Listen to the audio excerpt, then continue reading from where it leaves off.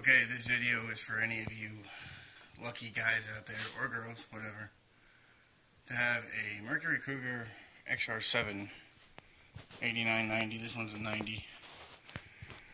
To do a crank position sensor. Now, I hope you can see it. Let me move the light. There we go. Okay, that little guy right there.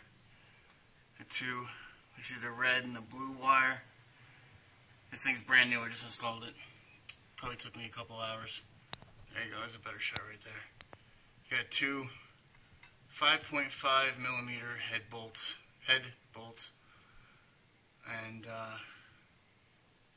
it's a nightmare to get to. I turned the crank by hand. I believe it's a 24 millimeter, probably an inch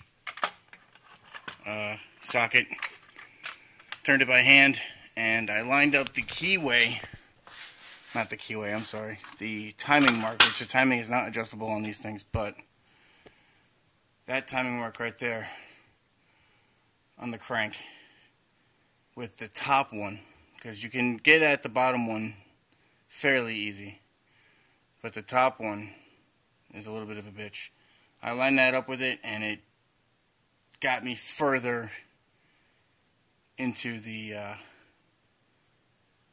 area where I needed to be with the socket.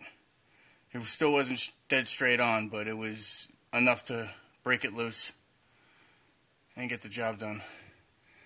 The wiring runs up through the front of the block, in between all the pulleys and shit.